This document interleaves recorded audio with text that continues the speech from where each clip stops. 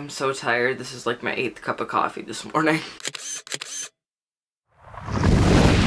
Hey guys, it's Riley and welcome to my channel on this lovely Trans Tuesday. Today I kind of wanted to do a different style video, more talking about an experience that I had, but also giving some advice on what happened and like what I think people should do in this situation. Basically, the topic of today's video is being misgendered at work. Now, don't get me wrong, my job is weird, but I love the people that I work around and I love the environment and I love the company. But the other day when I was working, one of my coworkers misgendered me, and basically here's the story of that. We were all talking, joking around, me and 2 other coworkers, and my male coworker said something and he's like, yeah, I wouldn't take advice from ladies or something like that.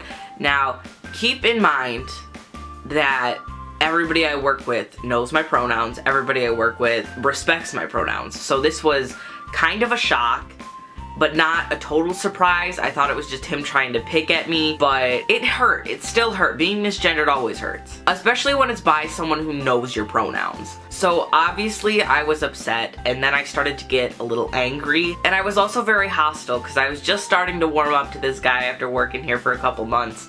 But that had basically ruined all the progress. And then I think my other coworker texted him or messaged him or something, and he ended up paging me over the loudspeakers to call up to his register. So basically I called up to his register and I was really worried and like really hostile, but the first thing he said to me was, Riley, I am so sorry.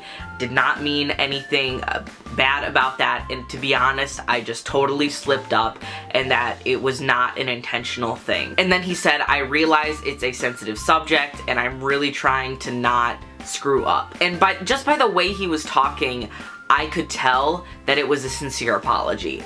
As a trans person who deals with insensitivity a lot, I feel like we have a good handle on when someone's being sincere and when they're just joking around and being like, oh, I'm gonna screw up again just to piss you off. But no, he was actually really kind and really sincere about it, and it was like an honest apology, and I forgave him because if it's an honest accident, I don't have a problem forgiving somebody. And then we went back to our work day and it was fine. I feel like it's the responsibility of the person who screws up to apologize no matter what. Now, if you're in a conversation and you're with other people, if they screw up and say she, if they correct themselves and they go like, oh, sorry, he, and then continue, I think that's better than making a scene.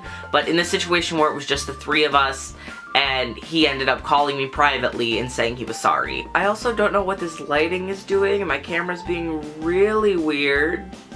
Okay. And with that, I forgave him. I don't see a problem forgiving people when it's sincere. So basically, I think the moral of the story that I'm trying to get at is that accidents do happen. And especially for me, something that I've had to grow and realize is that I do not present very masculine. I identify as male and I use male pronouns, but my presentation is very androgynous.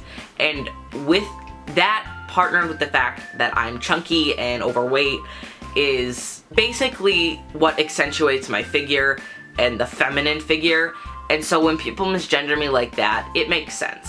And it's just an accident that happened because of stereotypical gender roles. Obviously, gender roles are not gonna go away, at least not completely. So we gotta try and tolerate them as best we can for right now. And if this happens to you and they do apologize without causing a big scene, accept the apology. And I know it can be very difficult, and I know it can be hard, and I know it can like really annoy you, and I know it can be really annoying to have to accept an apology like that, but I feel like it's necessary to continue on in the workspace, and if someone sincerely is apologizing, I don't see an issue. As long as they say that they're not gonna do it again or try not to do it again, and they're sincere about it, forgive them. And the last piece of advice I have is to move on. This is not the only part of your life, and it's probably not the only time that's happened before, and it doesn't do well to dwell on things like this that make you upset. Just look towards the positive of, oh, they apologized, they're really sorry,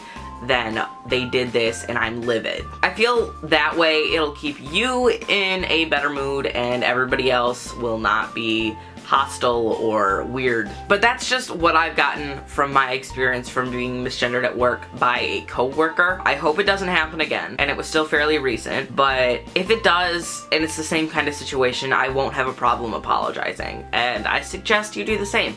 Obviously, this is all your choice if you choose to follow this advice or listen to my story. I just feel like it's better for all parties to cause the least amount of stress. And that's all for this little advice story time video thing. And I really hope you guys enjoyed it. And if you did enjoy it, make sure you give this video a big thumbs up and comment down below. Have you ever dealt with something like this or something really awkward happened to you at work? Let me know. If you want, you can subscribe to my channel because I post 2 videos a week. I post a trans education video, sometimes like this, sometimes like another, every Tuesday. And I post kind of like a stereotypical vlogger, like random video on Thursdays. So that's 2 videos a week coming your way. And if you'd like, you can follow me on all of my social media, which is at @TheRileyKyle.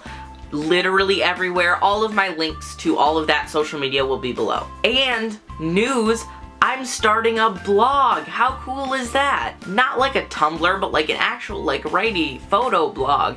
It'll be good. I'm excited for it, and I hope you are too. The first post should be up by the time that this video comes out, and if it's not, shame on me.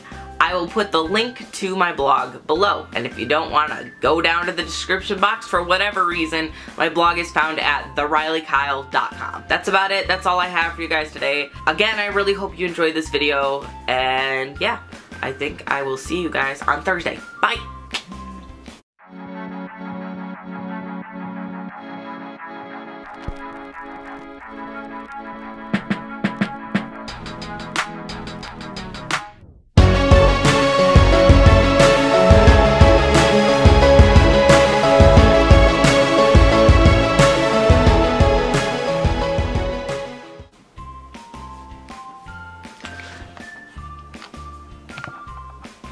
Hi, autofocus.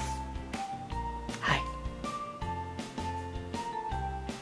I look so gross.